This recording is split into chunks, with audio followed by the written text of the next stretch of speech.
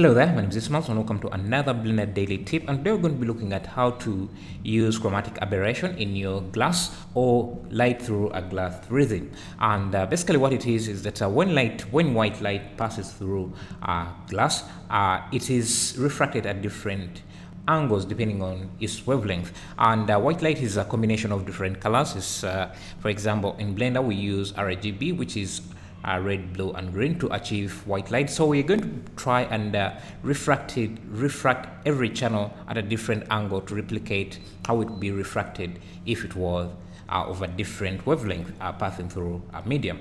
So yes, this is the results we are going to be looking at achieving. So you can see that the blue, red and green are being refracted different angles. That's why you see that they are being separated. They are separate in the in some areas here. So this is chromatic aberration, and yeah, it really makes your scene look more realistic, your glass look a bit more realistic. And we are going to try and see how we can use that on an object with a material like this. So you can see this object has its own material, so we are going to try and combine this with the textures that all the node setup we have here and see how that will look. So by the way, if you want to download this model, you can just become a patron and you will be able to download that model. Also, you'll be supporting the channel.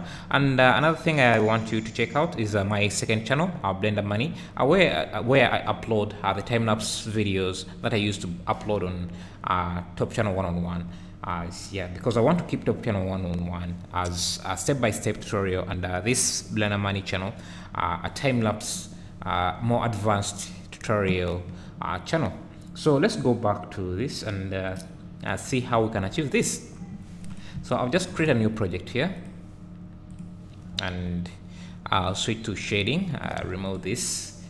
Then I will switch to rendered mode here. We want to have something in the background we want to refract. So let me first add a Suzanne monkey here, and Ctrl 2 to add a subdivision surface of 2, level 2, and small shade it. We'll add a background environment texture so that we have something to refract. Let me add this. Yes, so let's start working on the shader. So we can use the principal BSD shader because it has all the values we need to do the same thing.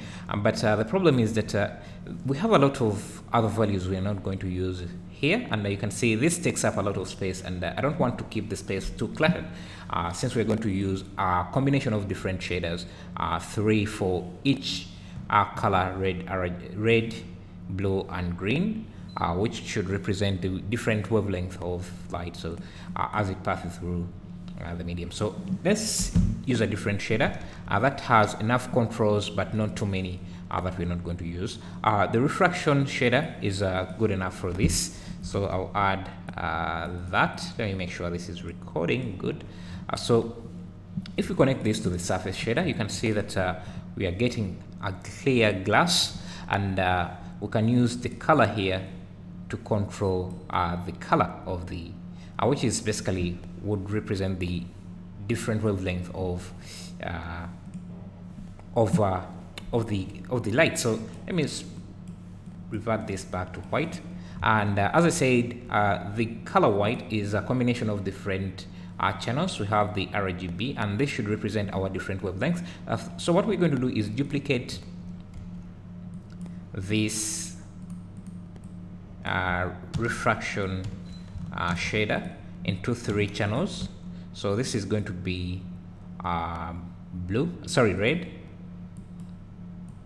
and then this should be green, and this should be blue.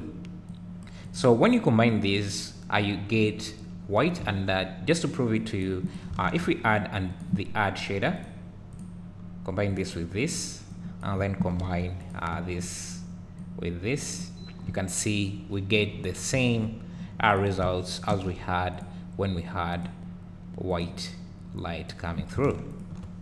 You can see there is no difference because this is a this is the same. The white is made up of these three channels, and we have combined them, we have separated them and then combined them to achieve the same results. So like in the glass rhythm, light comes in and then it's refracted at different angles. So assume that this is the light coming in, and to create the same effect, we are going to change the angle of refraction here, or the IOR, the index of refraction. So if we change it for the green, you can see now the green is being refracted at different angles, and if we change it for the blue, you can see. But we need to make sure, you need to make sure that this angle is separate from all the others. So should this and the others. So you can see the red is refracted at a different angle. The green is refracted at a different angle, and so is the blue to achieve those results. And so this is what we have. So in the shader we have this roughness value, and you can use it to control the roughness. So let me show you how it looks before we separate the channels. So the refractive index, connect this. You can use it to control the roughness of the glass, and since we have separated the channels, we would have to do this for each channel to achieve the roughness. But you can see it's a lot of work. So what I'm going to do is add a node here that can help us control that roughness at the same time, all the channels at the same time. So if you hit Shift A, input, there is the value node. This can help you control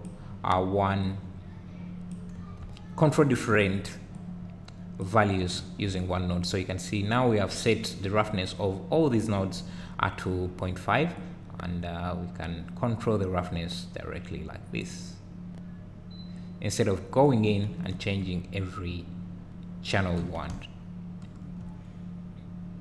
And if you want, you can also add a texture map to control the roughness here. So instead of using a value like this, you can add a texture, image texture. Let's find something interesting here. So let me find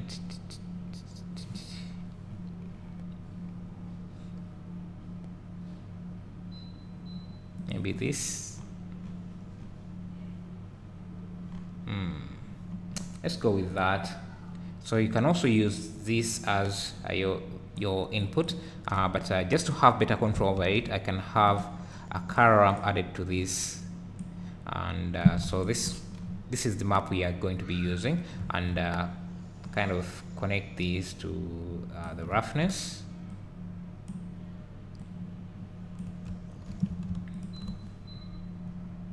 And you can see what we are achieving. Maybe if you wanted, you can also invert this color, invert.